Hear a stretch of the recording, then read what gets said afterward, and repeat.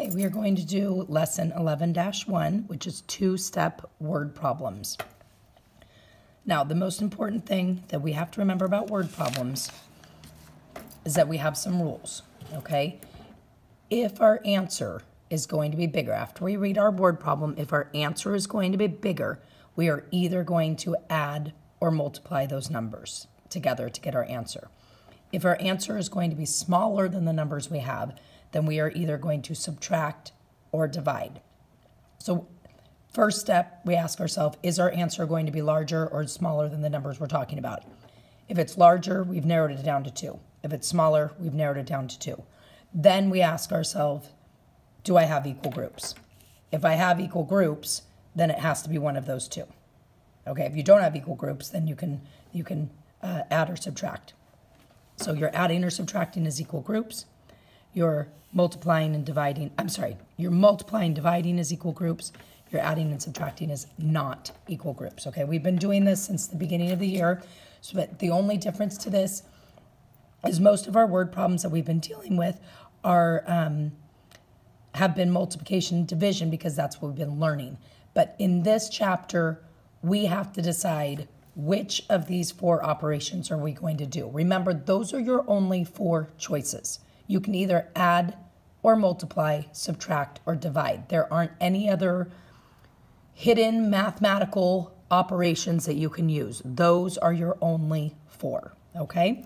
So let's take a look at our worksheet here.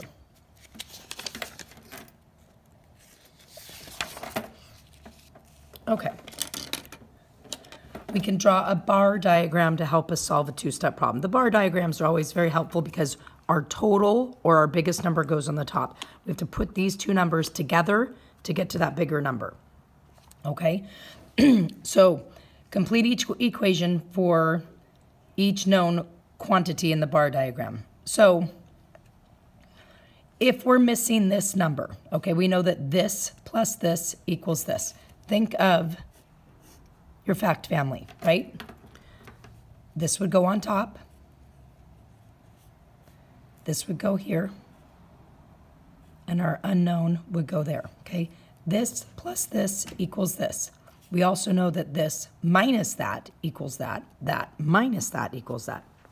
So instead of writing 124 plus what equals 185 and trying to count up from 124 to 185, which seems like it would take a really long time, we can subtract. We can take this big number. If we take this part of it away, that's going to leave us with this part because we put the 2 pieces together to make that big one.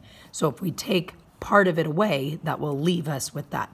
So t is equal to 185 minus 24. Okay? With this one, we're going to put these 2 numbers together to get this one. So what 2 numbers are you going to add together to get that? Fill that in. You should have done 32 plus 25, okay? So let's look at number 2. Jared has $236. He spent $135 paying bills. So he has this amount. He took that amount of money out of it. He said spent it. Spent means bye-bye. I subtracted it. He's going to earn $76 next week. So that's more money we're going to add into it.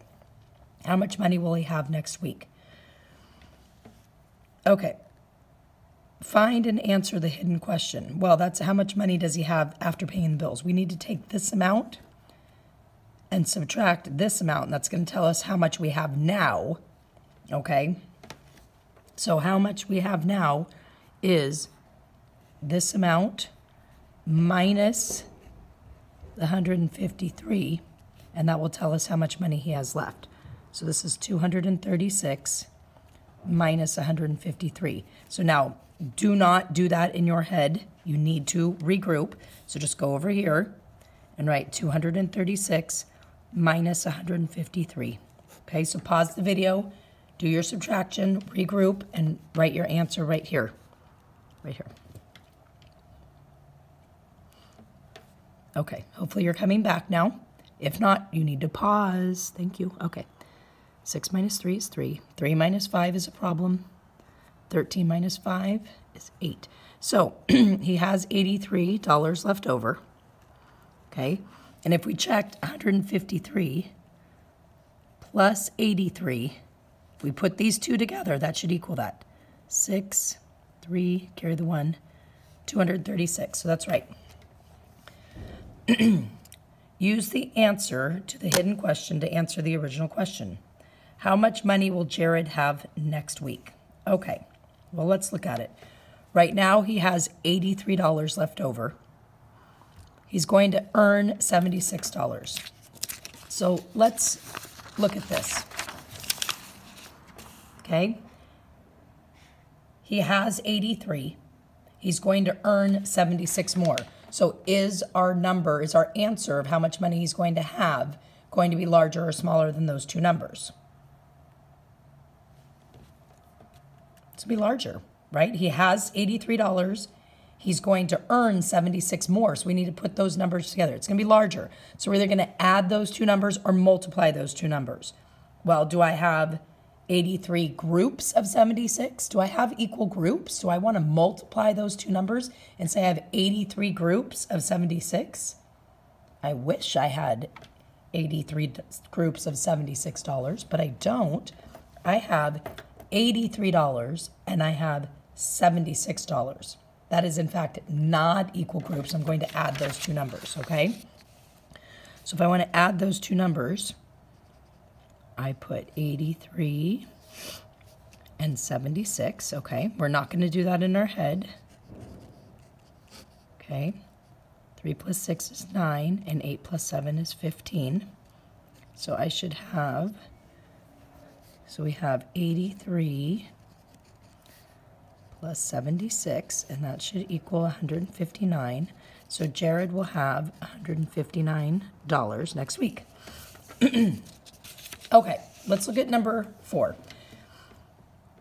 We can draw bar diagrams, and we will, but I also want us to look at, when we think of this, I want us to think of this, okay, and see if we can figure out which operation we want to use. Draw bar diagrams and write equations to solve. Aaron has 996 baseball cards. He sells 333 of them. Then he buys 165 baseball cards. How many baseball cards does he have? All right, let's take this one period at a time, okay? Draw bar diagrams and write equations to solve, period. Okay, is there anything we need to do right now? No, okay. Aaron has 996 baseball cards, period. All right, what do we need to do with that information? We need to write it. He has 996 baseball cards. Okay, he sells 333 of them, period. Okay, let's deal with that. He has 996. He sells 333 of them. How many does he have now? Okay, let's look at this. Is our answer going to be larger or smaller? He has 996. He sells 333 of them. Does he now have more than 996, or does now he have less than 996?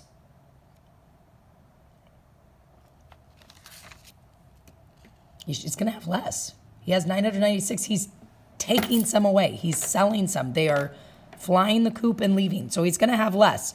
So we can either subtract or divide 996 and 333. Okay, well, do we have equal groups? We have 996 in one pile. We have 333 in another pile. Do we have equal groups? We do not. So if we have equal groups, okay, we know our answer is going to be smaller. If we have equal groups, we would subtract or divide. Or, I'm sorry, we know we're going to subtract or divide. If we had equal groups, we would divide, but we don't. So what are we going to do? Subtract or divide, subtract or divide, subtract or divide. What's your answer? What's your answer? Subtract.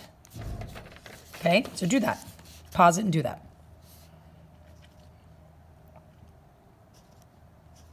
Okay, so he now has 663 cards.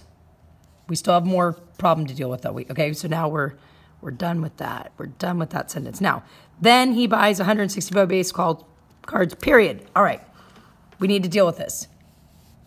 So he has 663, and he buys 165 more cards. Is the number we have now going to be larger or smaller? He had 663. He buys 165 more. How many does he have now? Larger or smaller? Should be larger. So we have 663 and 165. Our question is, do we want to add those two numbers or multiply? Well, first of all, you don't know how to do that yet, so that should be a good answer for you. But do we have equal groups, or are they just two numbers? They're just two numbers, two different numbers, so let's add them. Okay, go ahead and do that.